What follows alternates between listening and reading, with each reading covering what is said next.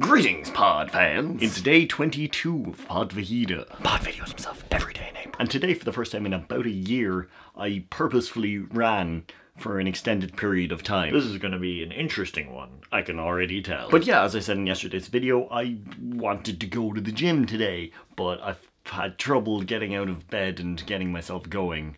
So that didn't happen. Whose idea was it to let the people who work at the gym go home at like 7 PM on a Saturday?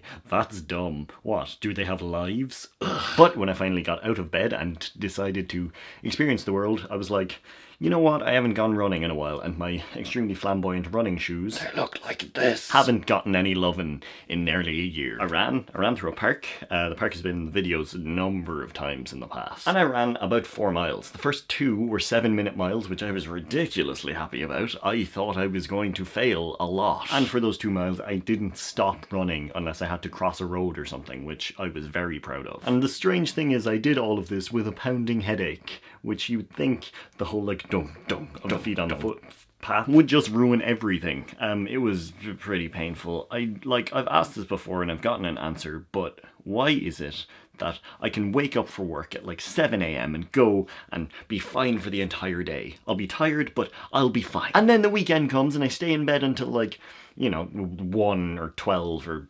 something that's unacceptable. And I've just got a headache for the entire day. What is that? The time that I asked and got the answer, I was told that it's because your brain is so used to being stressed that when it's not stressed and doesn't have to do anything, that's when it goes like, I don't know how to process this information. Also, I forgot to drink water or bring any water with me, so that might have added to the effect.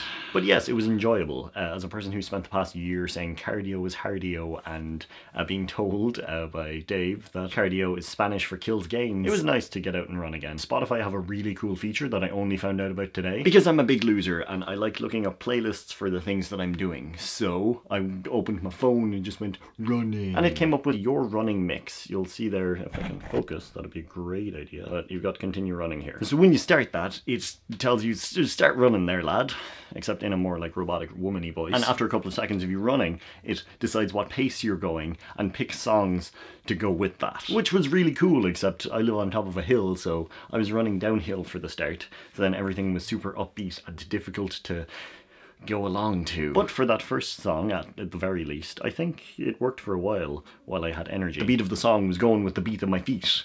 The beat of my feet. What's wrong with me? But yeah, it was really cool. Did not know that that feature existed, and I like it. It was cool. So I ran 4 miles. Don't know if I'm going to run anymore in the future, or if I'm going to keep this up. I would like to, but also I'm a guy who likes going into a gym and lifting things for a while. That helps me with life a bit better. That's all about my running adventures. It hopefully will help the brain space, but we will see. Other than that, things that happened today, I started watching 13 Reasons Why, which if you've been watching that, it's weird, man. I'm 2 episodes in, and I don't know what I want to, if I want to continue watching this.